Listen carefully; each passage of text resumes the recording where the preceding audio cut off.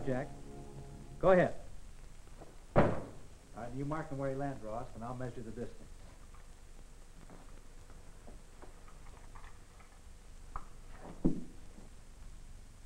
Oh, about 5 feet. That's a pretty good standing broad jump, boy. But you know, if you'd been this little grasshopper you brought in, you would have been able to jump almost 100 feet. 100 feet? How come? Because this 20 times its length. Now, you said you were about 5 feet tall, right? Mm-hmm. Well, 5 times 20 equals 100. 100 feet? Man, oh, man. That means you could jump the length of our football field in just 3 jumps. Right. That's pretty fast figuring, Ross. You must be sharp at math. Huh? 20 times its length. How can he jump like that, Uncle Bob? Well, let's see if we can take a close look at these 2 hind legs of his. If I can get him out. Come on. I'm not going to hurt you now. Okay, there we are. Now then, for its weight, this muscle has the capacity to develop 10 times the power of the strongest man running at top speed. No wonder we had such a hard time catching him.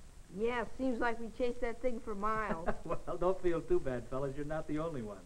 For thousands of years, men all over the world have had a real fight to control these insects. You see, there's a very definite and delicate balance in nature. And whenever we allow it to become unbalanced, then there's trouble. Now, if we don't control these grasshoppers properly, they swarm all over the countryside, eating everything in their path. The financial loss amounts to millions of dollars as they destroy crops, gardens, and our country. In order to fight these plagues of hoppers, many different methods of control are used. Burning them out, dusting the infested areas by airplane, and spraying chemicals on the crops. Mixing tons of poison, which is spread on the crops by especially designed machines. Now, all of this takes a lot of people, a lot of time, and costs millions of dollars. Boy, there must be a lot of grasshoppers in this world. Well, there are a lot of them. Are all grasshoppers just alike? Well, they are all quite similar. Come on to my lab, and I'll show you some specimens I've collected. Oh, wait a second. Better turn off this tube checker. I still haven't found the trouble with Harry Jackson's radio yet. Back up this way, fellas.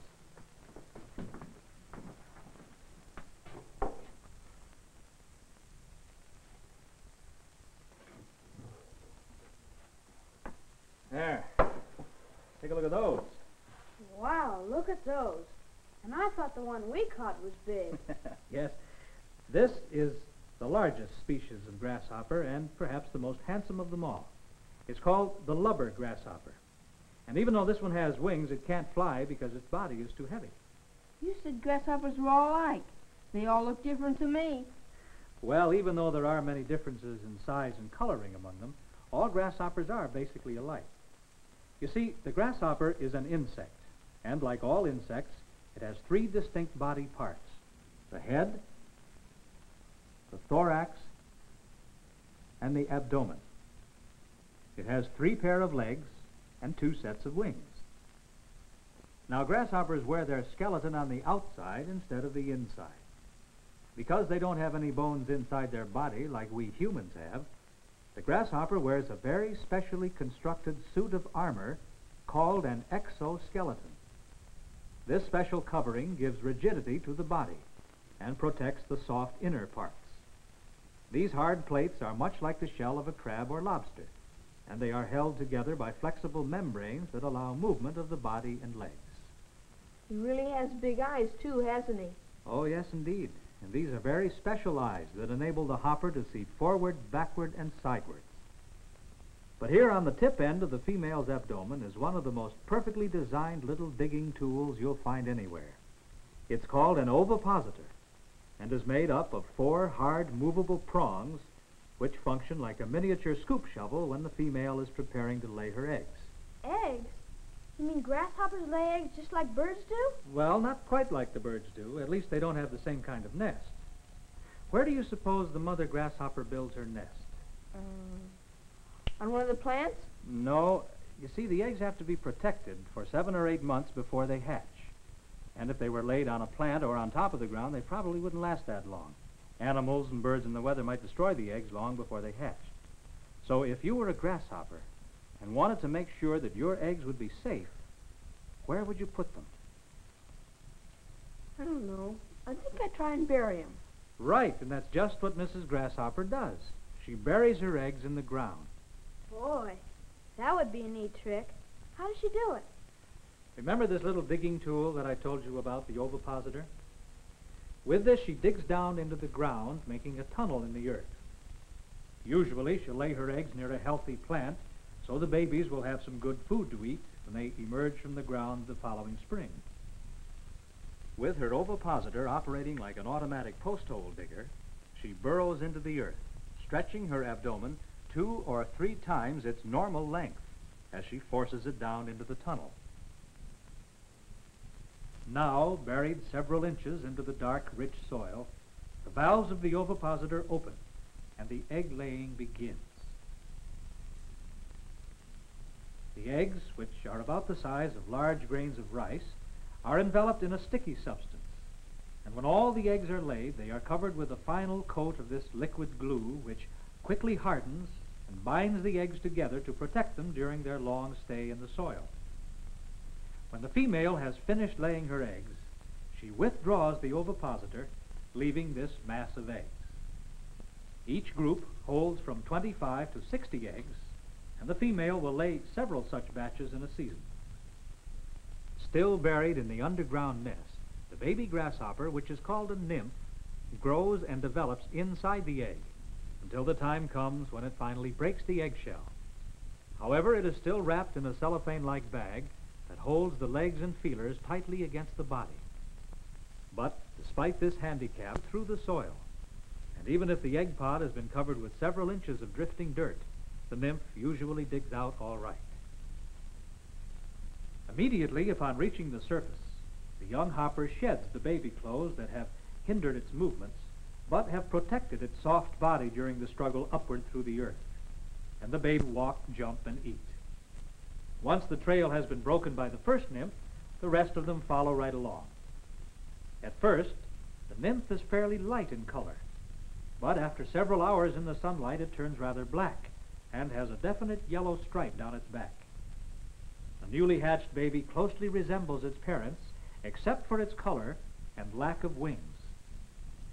The grasshopper's final suit of clothes is yellow with black markings and comes complete with wings.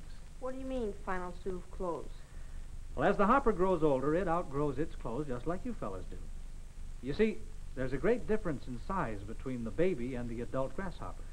When it is first hatched, the baby is less than half an inch long. But when it is fully grown, it may be over 4 inches in length.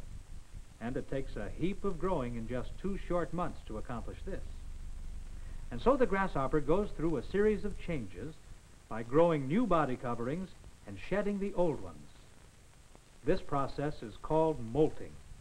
And each time the grasshopper wriggles out of its old skin, it emerges a little larger than before. Then, because of a terrific appetite, it stuffs itself with food and continues to grow very rapidly. Then, during the warmth of early summer, the time comes for the final molt. Everything is done as before, only this time the results are different. The hopper will rest up for a day before starting the molt. Then it will find a good sturdy place on the plant and secure its feet so it won't fall during the changing time. When it is tightly fastened, the grasshopper nymph will begin to squirm and jerk as it struggles to get out of the covering that has become too small. Suddenly, the skin splits open, and the thorax and head start to emerge. In a few minutes, complete with eyes and feelers, the head and thorax are free. As the struggle continues, the front pair of legs appear from inside the old covering. And not only has its color changed, but this time something new has been added. For the first time, delicate wings are attached to its back. When the front 2 pair of legs are freed, the grasshopper is hanging only by its hind legs and tail, which are still in the shell that's fastened to the plant. Finally, the insect pulls its hind legs loose and scrambles madly for the branch as it jerks out its tail, completely free from the old hollow shell that contained this beautiful insect just a couple of hours before. Then this fully grown grasshopper with its new buff yellow suit with interesting black markings and red wings will sit around for a couple of days waiting for the external parts of its body to harden so it can safely continue to carry on its own particular way of life. Yes, with its marvelously made ovipositor, its shiny armor, the tough protective exoskeleton, powerful hind legs, lovely red wings, extraordinary eyes, and sensitive antennae, the lubber grasshopper is truly a striking example of the great skill of the master designer. You know, I never thought about grasshoppers like that before. They really are terrific little animals, huh?